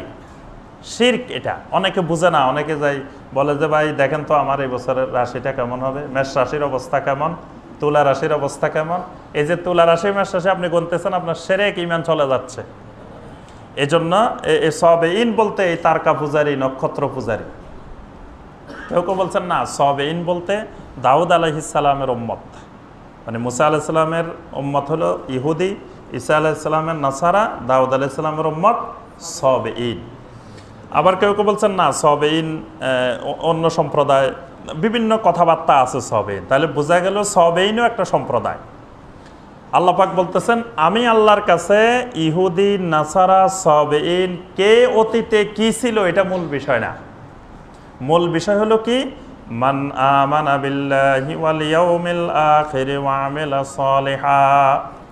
যে ব্যক্তি আল্লাহর উপরে ঈমান আনবে, আখিরাতের উপরে ঈমান আনবে, ওয়া আমিলা সালিহান, এবং ঈমান আনার পরে আমলে সালেহ করবে, ফালাহুম আজরুহুম ইনদা রাব্বিহিম, তাদের রবের নিকটে রয়েছে তাদের জন্য মহা পুরস্কার। ওয়ালা খাউফুন আলাইহিম ওয়ালা হুম ইয়াহজানুন, আর তাদের কোনো ভয় নাই, তাদের কোনো চিন্তা নাই। সুবহানাল্লাহ। মানে আপনি অতীতে কি ছিলেন সেটা আল্লাহ পাকের কাছে মুখ্য বিষয় না। আপনি যখন যেই নবী, যখন যেই রাসূল এসেছেন সেই রাসূলের উপরে, আল্লাহর উপরে ঈমান আনেন, সেই কিতাবের উপরে ঈমান আনেন, আখিরাতের উপরে ঈমান এনে সেই শরীয়ত অনুযায়ী আমলে সালেহ করেন, তাহলে আল্লাহ পাক বলতেছেন ওয়ালা খাউফুন আলাইহিম ওয়ালা হুম ইয়াহজানুন। কোরআনে কারিমে অসংখ্য জায়গায় এটা পাবেন, ওয়ালা খাউফুন আলাইহিম ওয়ালা হুম ইয়াহজানুন। যেমন আল্লাহ পাক সূরা ইউনূসের মধ্যে বলেছেন আলা ইন্না আউলিয়া আল্লাহি লা খাউফুন আলাইহিম ওয়ালা হুম ইয়াহজানুন। যাদের সম্পর্ক, যাদের বন্ধুত্ব আল্লাহ রাব্বুল আলামিনের সাথে হয়ে যাবে, যাদের বেলায়েত আল্লাহর সাথে, তাদের লা খাউফুন আলাইহিম ওয়ালা হুম ইয়াহজানুন, তাদের কোনো ভয় নাই, তাদের কোনো চিন্তা নাই। এই আয়াত বলে আমাদের দেশে ব্যবসা চলে যে আল্লাহর ওলিদের কোনো ভয় নাই, চিন্তা নাই, বাস আমি আল্লাহর ওলি হয়ে গেছি, বাস আপনারা আমার সাথে রশি লাগান, শিকল লাগাই ফেলান আমার সাথে, তাহলে আমি টানি আপনাদেরকে জান্নাতে নিয়ে যাব। নাউজুবিল্লাহ। নবী সাল্লাল্লাহু আলাইহি সাল্লাম ফাতেমা রাদিয়াল্লাহু তাআলা আনহাকে ডেকে কি বলছেন, ইয়া ফাতেমা আনকিজি নাফসাকা মিনান নার ফা ইন্নী লা আমলিকু লাকুম মিনাল্লাহি শাইআ। হে ফাতেমা, তুমি তোমার নিজেকে নিজে জাহান্নামের আগুন থেকে বাঁচাও, আমি কিয়ামতের ময়দানে আল্লাহর নিকটে তোমার জন্য কিছুই করার মালিক নই। নবী সাল্লাল্লাহু আলাইহি ওয়াসাল্লাম নিজের সবচেয়ে মহব্বতের মেয়েকে বলতেছেন মা তোমার নিজেরই নিজে জাহান্নামের আগুন থেকে বাঁচাও। আর আমরা বলতেছি আপনার নিজের বাঁচানো লাগবে না, আমি তো আছি না, আমি আল্লাহর দালাল, যে আমাকে ধরেন বাস আমি আপনাকে টেনে নিয়ে যাবো। একজন বলে যে কিয়ামতের ময়দানে নাকি বিশাল বিশাল লঞ্চ, জাহাজ লইলে রওনা দিবে। হ্যাঁ, তাহলে বোঝা যায় কিয়ামতের ময়দানে মনে হয় যে এই ব্রহ্মপুত্র, তারপরে শীতলক্ষা, তারপরে এইসব নদী থাকবো কিয়ামতের ময়দান, না হয় লঞ্চ চলবো কিভাবে, জাহাজ চলবো কিভাবে? কিয়ামতের ময়দান কি এরকম জাহাজ চলার, লঞ্চ চলার ব্যবস্থা থাকবে? কি ব্যবসার জন্য মানে হাস্যকর কথাবার্তা আছে, কয় অমুক হুজুর জাহাজ লই রওনা দিবেন, অমুক হুজুর জাহাজ লই রওনা দিবেন। সবাই নাকি কিয়ামতের ময়দানে জাহাজ পাইবো কই? কিয়ামতের ময়দানে জাহাজ আসবে কোথা থেকে? কই পাইলেও কোরআন হাদিসে জাহাজ লইলে রওনা দিবে। আর সেই জাহাজে যে উনি উঠতে পারবো সেটা বুঝলো কিভাবে, জানলো কিভাবে? এই জন্য আল্লাহ বলছেন আউলিয়াউল্লাহ কারা, এরপর আয়াতে আল্লাহ পাক বলছেন আল্লাযীনা আমানু ওয়া কানু ইয়াত্তাকুন, যারা ঈমান আনে এবং তাকওয়া অবলম্বন করে তারাই আউলিয়াউল্লাহ। ঈমান আর তাকওয়া এটাই হলো আল্লাহর ওলি হওয়ার শর্ত। সুতরাং এই ঈমান আর তাকওয়া, একজন গরিব মানুষ, ফকির মানুষ, এতিম মানুষ, তিনিও আউলিয়াউল্লাহ হতে পারেন, তিনি যদি ঈমান এবং তাকওয়ার অধিকারী হন। আল্লাহ পাক সূরা হামিম আর সাজদার মধ্যে বলছেন ইন্নাল্লাযীনা ক্বালু রাব্বুনাল্লাহু সুম্মা ইসতাকামু তাতানাজ্জালু আলাইহিমুল মালাইকাতু আল্লা তাখাফু ওয়া লা তাহজানু ওয়া আবশিরু বিল জান্নাতিল্লাতী কুনতুম তুআদুন। ইন্নাল্লাযীনা ক্বালু রাব্বুনাল্লাহ, যারা বলে আমাদের রব আল্লাহ, রব্বুনাল্লাহ, সুম্মা ইসতাকামু, এটা বলার পরে এই ঈমানের উপরে, এই আকীদার উপরে ইস্তেকামত থাকে।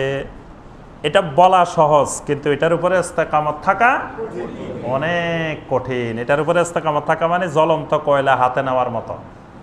আপনি রব্বুন আল্লাহ, আমাদের রব আল্লাহ, এই কথা বলতে পারবেন, এই বলার পরে মৃত্যু পর্যন্ত রব্বুন আল্লাহর উপরে টিকে থাকা। সকালবেলায় আপনাদের দুই দিকে টানতেছে, একদিকে মসজিদের মুয়াজ্জিন বলতেছে হাইয়া আলাস সালাহ, হাইয়া আলাল ফালাহ, আস-সালাতু খায়রুম মিনান নাওম, এটা একদিকে টানতেছে। আরেক দিকে টানতেছে যে নামাজ এখন পড়া লাগবে না, আরামে একটু ঘুমা। শয়তান বলতেছে কানের কাছে বসে বসে একটা তিনটা গিরা দিয়ে, শয়তান বলতেছে এখনো রাত অনেক বাকি আছে, রাত অনেক বাকি আছে, ঘুমা। এখন এই যে দুই টানের মধ্যে আপনি কোন টানকে অগ্রাধিকার দিবেন? যদি আপনার ঈমান হয় রব্বুন আল্লাহ, তখন আপনি ওইটাকে বাদ দিয়ে রব্বুন আল্লাহর ডাক শুনে আপনি দৌড় দিবেন, আস-সালাতু খায়রুম মিনান নাওমের দিকে ডাক দিবেন, দৌড় দিবেন। না, আমরা কি এদিকে দৌড়াই না ওইদিকে দৌড়াই? ওইদিকে দৌড়াই। এই জন্য রব্বুন আল্লাহ বলা সহজ, কিন্তু সুম্মা ইসতাকামু, ইস্তেকামত থাকা। আল্লাহ পাক বলতেছেন যারা এরকম ইস্তেকামত থাকবে তাতানাজ্জালু আলাইহিমুল মালাইকা, তাদের কাছে আল্লাহর পক্ষ থেকে মালাইকা নাজিল হবে, ফেরেশতা নাজিল হবে। সুবহানাল্লাহ। এই ফেরেশতাটা কবরেও হতে পারে, দুনিয়াতেও হতে পারে। মালাইকা এসে কি বলবেন? আল্লাহ তাখাফু ওয়া লা তাহজানু, তোমরা কোনো ভয় করিও না, কোনো চিন্তা করিও না। ওয়া আবশিরু বিল জান্নাতিল্লাতী কুনতুম তুআদুন, তোমাদেরকে যে জান্নাতের প্রতিশ্রুতি দেওয়া হয়েছিল সেই জান্নাতের সুসংবাদ গ্রহণ করো। সুবহানাল্লাহ। নাহনু আউলিয়াউকুম ফিল হায়াতিদ দুনিয়া ওয়া ফিল আখিরাহ, আমরা দুনিয়াতেও তোমাদের সাথী ছিলাম, আখিরাতেও তোমাদের সাথে আছি। সুবহানাল্লাহ। তাহলে এখানে আল্লাহ পাক বলছেন মালাইকারা এসে বলবেন আল্লাহ তাখাফু ওয়া লা তাহজানু, ভয় নাই, চিন্তা নাই। এই দুইটা শব্দ কোরআনে কারিমে অনেক জায়গায় একসাথে আসছে। ভয় নাই বলতে কি বোঝানো হয়? ওয়ালা খাউফুন আলাইহিম ফীমা ইয়াস্তাকবিলুনাহু, ভয় হলো সামনের গুলার ভয়, ভবিষ্যতের ভয়। আর হুজন, চিন্তা হলো ফীমা ইয়াতরুকুনাহু ওয়া ইউখলিফুনাহু, পিছনে যাদেরকে রেখে এসেছে তাদের ব্যাপারে চিন্তা। এই জন্য আল্লাহ পাক দুইটা বাক্য ব্যবহার করছেন, একটা হলো ভবিষ্যতের, একটা হলো পিছনের। ভবিষ্যতের ভয় কি? কবরে রাখার পরে প্রথম হলো দক্তাতুল কবর, দক্তাতুল কবরে হাক্কুন, কবরের ছাপ, দক্তা, এই দক্তার একটা ভয়। তারপরে আপনার সুয়াল ও মুনকার ওয়া নাকির, মুনকার নাকিরের সুয়াল, এটার একটা ভয়। আযাবুল কবরের ভয়, আযাবুন নারের ভয়, আযাবুল হাসরের ভয়, আযাবুস সিরাতের ভয়, অসংখ্য ভয় আপনার সামনে।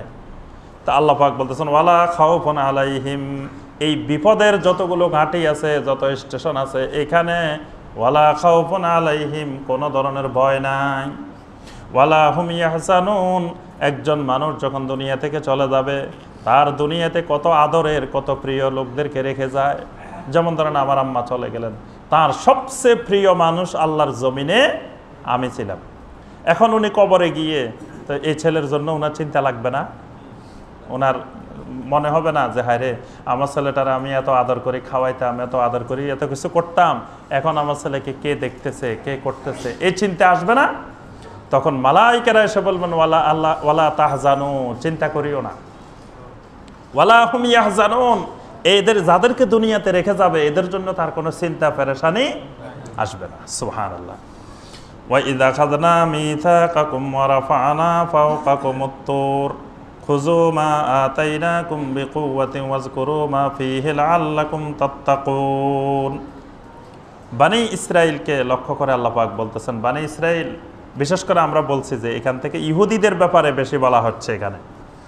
وَإِذْ أَخَذْنَا مِيثَاقَكُمْ وَرَفَعْنَا فَوْقَكُمُ الطُّورَ, আল্লাহ সুবহানাহু ওয়া তাআলা একবার ইহুদিদের মাথার উপরে তুর পাহাড়কে ধরছিলেন। তুর পাহাড়কে ইহুদিদের মাথার উপরে নিয়ে আসছেন, এনে বলছেন যে ওয়াইজ আখাযনা মিসাকাকুম, তাদের থেকে একটা মিসাক গ্রহণ করেছি। এক মিসাক মানে হলো কঠিন অঙ্গীকার, দৃঢ় একটা অঙ্গীকার। কি অঙ্গীকার? খুযু মা আতাইনাকুম বিকুওয়া, আমি তোমাদেরকে যা দিয়েছি তা শক্ত করে মজবুত করে ধরো। মানে ইসরায়েলকে ইহুদিদেরকে কি দিয়েছেন আল্লাহ পাক? তাওরাত কিতাব দিয়েছেন। আল্লাহ পাক বলছে যে তাওরাত কিতাব দিছি, খুযু মা আতাইনাকুম বিকুওয়া, তোমার শরীরে মানসিকভাবে শারীরিকভাবে যত শক্তি আছে, কুওয়াত আছে, সমস্ত শক্তি দিয়ে আল্লাহর এই কিতাবকে তোমরা ধরো। তাহলে কি ফির ধরা ফরজ না কোরআন ধরা ফরজ? আল্লাহর কিতাব ধরা ফরজ, এবং সেই ধরা বিকুওয়া, শারীরিক মানসিক আর্থিক যত শক্তি আছে সমস্ত শক্তি নিয়োগ করে আল্লাহর কিতাব ধরতে হবে। বুঝতে পারছেন? কিন্তু আমাদের দেশে শয়তানি কথা আছে যে বলে যে ফির ধরা ফরজ, যার পীর নাই তার পীর শয়তান। এগুলো সব শয়তানি কথা। কোরআন ধরা ফরজ। কোরআনের অসংখ্য আয়াত আল্লাহ পাক বলছেন খুযু, শক্ত করে ধরো। নবী সাল্লাল্লাহু আলাইহি ওয়াসাল্লাম বারবার বলছেন তামাসসাকু, শক্ত করে, তামাসসুক করে, একেবারে মাড়ির দাঁত দিয়ে ধরো। আল্লাহ পাক এখানে বানি ইসরাইলদের থেকে ওয়াদা নিয়েছিলেন, খুযু মা আতাইনাকুম বিকুওয়া, তোমাদেরকে আমি যা কিছু দিয়েছি তা শক্তি সহকারে ভালো করে ধরো। ওয়াজকুরু মা ফিহি, আর এই কিতাবের মধ্যে যা কিছু আছে সেগুলোর জিকির করো। কিতাবের মধ্যে যা আছে তা জিকির করো। তার অর্থ কি? কিতাবের মধ্যে যা আছে তা বসে বসে আল্লাহ আল্লাহ ইল্লাল্লাহ ইল্লাল্লাহ এরকম করবেন। আমাদের দেশে জিকির শব্দটা উচ্চারণ করার সাথে সাথে মানুষের মাথায় এসে যায় ইল্লাল্লাহ ইল্লাল্লাহ করা, মানে এটাই জিকির। মানে জিকিরটা এত মারাত্মক বিকৃতি হয়েছে জিক্রুল্লাহটা, মানে কোরআন সুন্নাহর জিক্রুল্লাহর কথা কারো মাথায় আসে না। মানে জিক্রুল্লাহ বলার সাথে সাথে মাথায় এটা চলে আসে। যদি বলি যে আমরা জিকির হবে, যদি আজকে জুমায় ঘোষণা দিই যে সলাতুল মাগরিবের পরে ইনশাআল্লাহ জিকির হবে, তা আপনারা কি বুঝবেন? মানুষ কি বুঝবে? যে মনে হয় হুজুর আমাদেরকে সবাইকে নিয়ে বাতি সব বন্ধ করে দিয়ে, দরজা জানালা সব বন্ধ করে দিয়ে, তারপরে হুজুরে লা কই একদিকে টান মারবে, ইলা কই আরেক দিকে টান মারবো, ইল্লাল্লাহ বলে আরেক দিকে ধাক্কা দিব, মাঝে মাঝে হু হা কু কা এরকম করবে, তারপরে লাফ মেরে হুজুর হয়তো পিলারের উপরে উঠে যেতে পারে, বা কেউ এখান থেকে বাঁশের উপরে শামিয়ানার উপরে উঠে যেতে পারে। জিকির মানি তো এটাই, আমাদের দেশে জিকির মানি এটা না, যে কত রকমের কত নিশানার জিকির যে আছে আপনারা দেখছেন কিনা জানি না। জিকির করতে করতে লাফ মেরে বাঁশের উপরে উঠে গেছে, যে দেখছেন না, শামিয়ানার উপরে উঠে গেছে। একজন ফ্যান দড়ি দড়ি ঝুলে, কালকে দেখছি এরকম ফ্যান দড়ি ঝুলতেছে একজন জিকির করতে করতে, মানে জিকিরের তালে তালে। তারপরে কেউ কেউ দেখি যে খালি হু হা আর কিছু বলে না, বিভিন্ন রকমের মানে বিচিত্র মাত্রার আওয়াজ বাহির হয়। আচ্ছা শুনেন, সাহাবায়ে কেরাম রাদিয়াল্লাহু তাআলা আলাইহিম আজমাইন তারা কি আল্লাহর জিকির করেন নাই? কি করেন নাই? আরব দেশে তো এইসব বাঁশ ছিল না, শামিয়ানা ছিল না, খেজুর গাছ ছিল না। কোন সাহাবী জিকির করতে করতে খেজুর গাছে উঠে গেছে এইরকম নজির কোনদিন শুনছেন? কোন জাল হাদিসেও শুনছেন যে একজন সাহাবী এরকম নবী সাল্লাল্লাহু আলাইহি ওয়াসাল্লামের সাথে জিকির করতে করতে খেজুর গাছের উপরে উঠে গেছে লাফ মেরে? তো নবী সাল্লাল্লাহু আলাইহি ওয়াসাল্লামের চেয়ে আমাদের জজবা, আমাদের রুহানি পাওয়ার কি আরো বেশি? তো নবী সাল্লাল্লাহু আলাইহি ওয়াসাল্লামের রুহানি পাওয়ারে কেউ খেজুর গাছে উঠলো না, তা আমাদের রুহানি পাওয়ার কোন রুহানি পাওয়ার যে লোক বাঁশের উপরে উঠে যায়, শামিয়ানার উপরে উঠে যায়, বিভিন্ন জায়গায় উঠে যায়, তারপরে জিকির করতে করতে বেহোশ হয়ে যায়, জিকির করতে করতে লুঙ্গি খুলে যায়, কাপড় চোপড় খুলে যায়। এরকম জিকিরও দেখছি আমি, জিকির করতে করতে লুঙ্গি খুলে গেছে, তার খবর নাই জিকির করতে করতে। আল্লাহর জিকির করতেছে, নাউজুবিল্লাহ। এগুলা জিকিরের নামে তামাশা বন্ডামি ছাড়া আর কিছুই না, এগুলা জিক্রুল্লাহ না। একদিন আমি এক জায়গায় ইন্টারভিউ নিতে গিয়ে একজন আলেমকে জিজ্ঞাসা করলাম, আচ্ছা ভাই, এই যে আল্লাহ আল্লাহ জিকির করেন, এটা পাইলেন কোথায়? নবী সাল্লাল্লাহু আলাইহি ওয়াসাল্লাম কি কখনো এরকম করছেন বা সাহাবায়ে কেরাম এরকম করছেন? তো উনি বলে যে সূরা আল মুজাম্মিলে আল্লাহ পাক বলছেন, ওয়াজকুর ইসমা রাব্বিকা ওয়া তাবাত্তাল ইলাইহি তাবতিলা, যে ওয়াজকুর ইসমা রাব্বিকা, তোমার রবের নামের জিকির করো। তো রবের নাম আল্লাহ, এজন্য আমরা আল্লাহ আল্লাহ করি। তা আমি বললাম আল্লাহু আকবার। তো এই আয়াতটা আপনি এত সুন্দর করে বুঝে গেলেন, যে রাসূলের উপরে আয়াতটা নাজিল হলো তিনি বুঝলেন না আয়াতটা। আপনি কোরআনের আয়াতটা এত সুন্দর করে বুঝলেন, কিন্তু যার উপরে কোরআনটা নাজিল হইল, যাকে আল্লাহ সুবহানাহু ওয়া তাআলা কোরআন বুঝানোর দায়িত্ব দিয়েছেন, ওয়া আনজালনা ইলাইকা যিকরা লিতুবাইয়িনা লিন-নাস, মানুষের কাছে কোরআন বুঝাই দিবেন, বক্তব্যের মাধ্যমে যেমন বুঝাই দিবেন, প্র্যাকটিক্যাল আমলের মাধ্যমে পুরা কোরআন বুঝাই দিবেন। কোরআনে কারিমের এমন একটা শব্দ নাই, বাক্য নাই, যেই শব্দ যেই বাক্যের আমল আল্লাহ রাসূল সাল্লাল্লাহু আলাইহি ওয়াসাল্লাম নিজে করেন নাই, এরকম কোরআনে কারিমে কোনো শব্দ বাক্য নাই। তো নবী সাল্লাল্লাহু আলাইহি ওয়াসাল্লাম এই আয়াত বুঝেন নাই, এই আয়াতের আমল করেন নাই। তো এই আয়াতের আমল করতে যাই তো নবী সাল্লাল্লাহু আলাইহি ওয়াসাল্লাম কোনোদিন আল্লাহ আল্লাহ করলেন না। তাহলে এই আয়াতে কারিমার বিকৃত ব্যাখ্যা, যে ব্যাখ্যা নবী সাল্লাল্লাহু আলাইহি ওয়াসাল্লাম সাহাবায়ে কেরাম দেন নাই।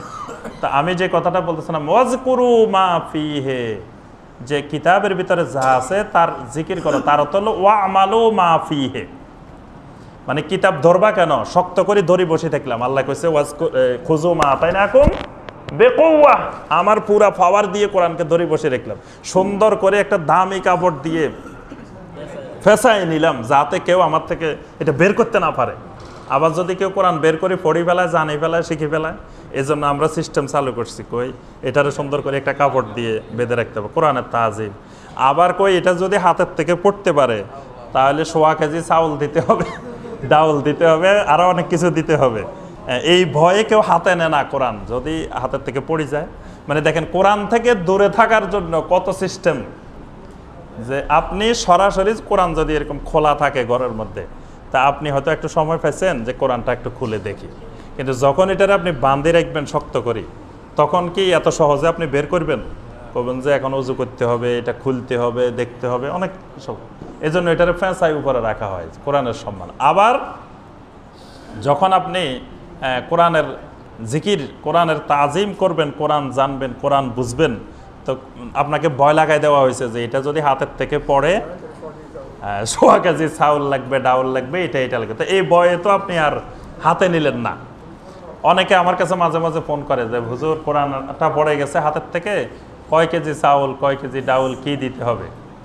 তো আমি বললাম যে কোরআন হাতের থেকে পড়ে গেছে, আলহামদুলিল্লাহ, এটা তো খুশির খবর।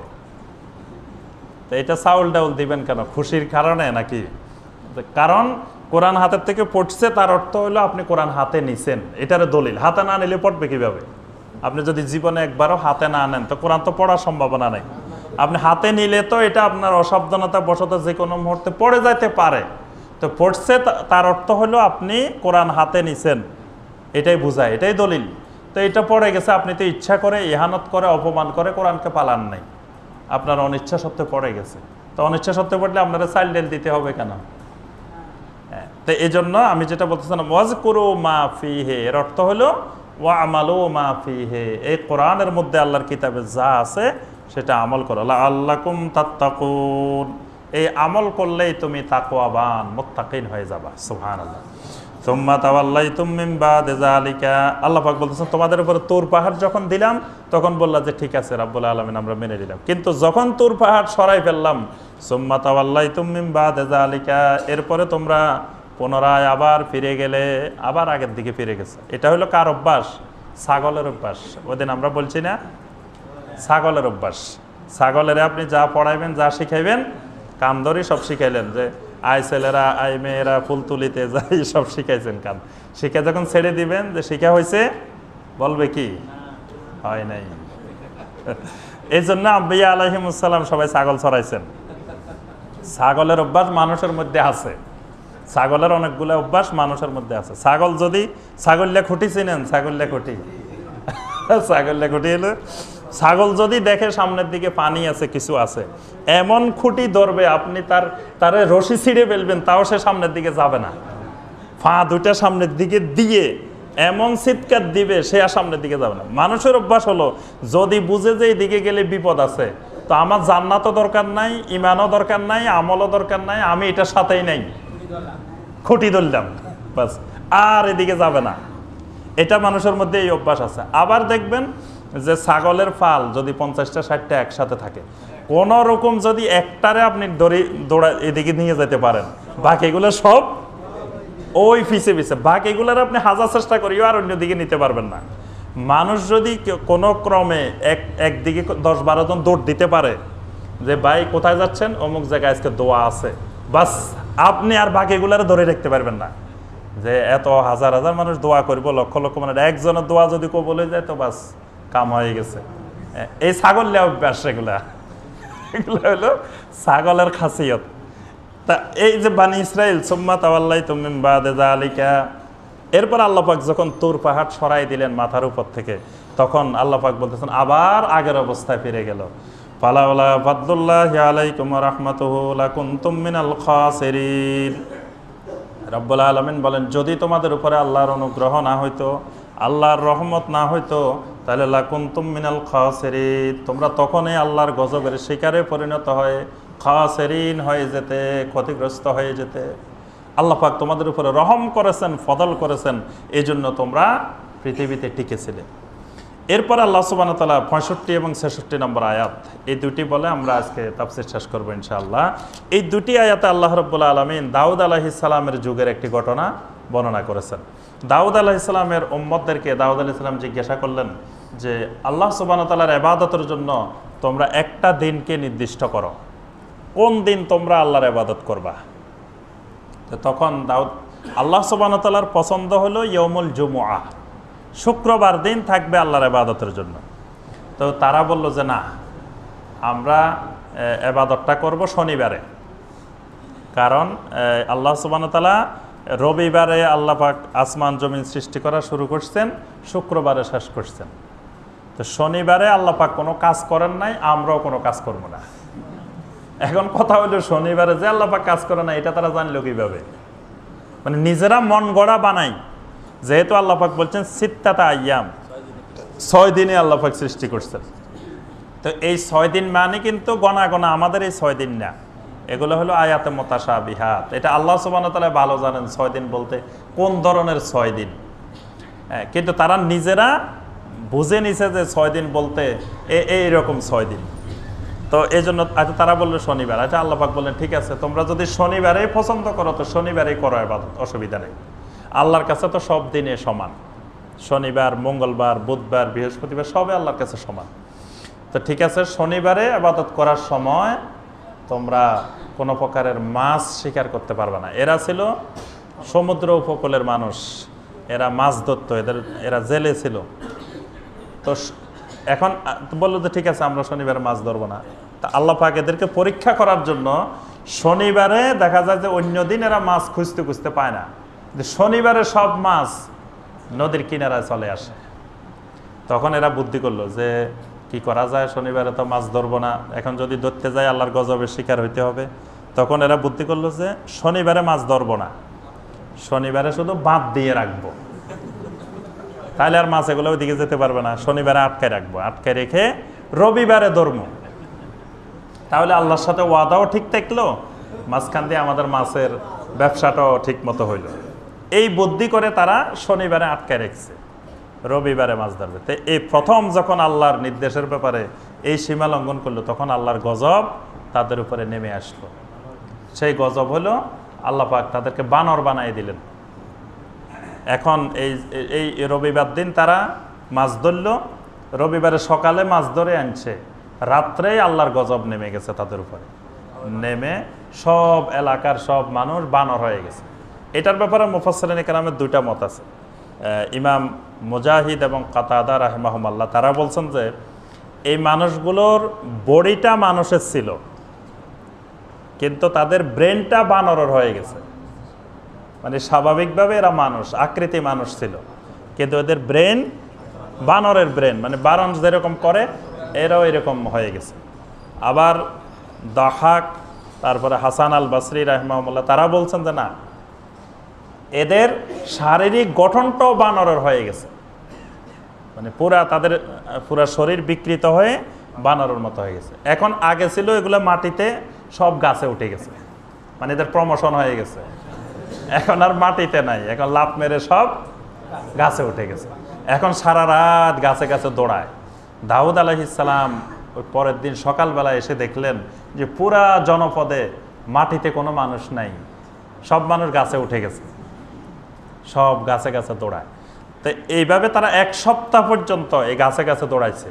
1 সপ্তাহ পর্যন্ত কোনো খাবার, কোনো পানীয় তারা গ্রহণ করে নাই, কারণ এটা তো স্বাভাবিক বানর না, এটা তো অস্বাভাবিক বানর, এটা তো গজবের শিকার। এজন্য এই 1 সপ্তাহ এরা গাছের মধ্যে এরকম দৌড়াদৌড়ি করে করে শেষে সব মারা গেছে। এই বানরের বংশ কিন্তু একটাও নাই। এখন যে বানর আমরা পৃথিবীতে দেখি, এগুলো সেই বানর না। কেউ কেউ আবার বলে যে এগুলা দাউদ আলাইহিস সালামের যুগের বানর হয়েছে, ওই বানর, ওই বানর এগুলা না, ওই বানর এগুলা গজবের বানর, ওগুলা সব মারা গেছে, একটাও পৃথিবীতে জীবিত ছিল না। এই জন্য নবী সাল্লাল্লাহু আলাইহি ওয়াসাল্লাম একটা হাদিসের মধ্যে বলছেন যে কিয়ামতের আগে আমার উম্মতের এরকম মাসখুন, মানে চেহারা বিকৃতির আযাব, গজব নেমে আসবে, চেহারা বিকৃত হয়ে যাবে। কি কারণে?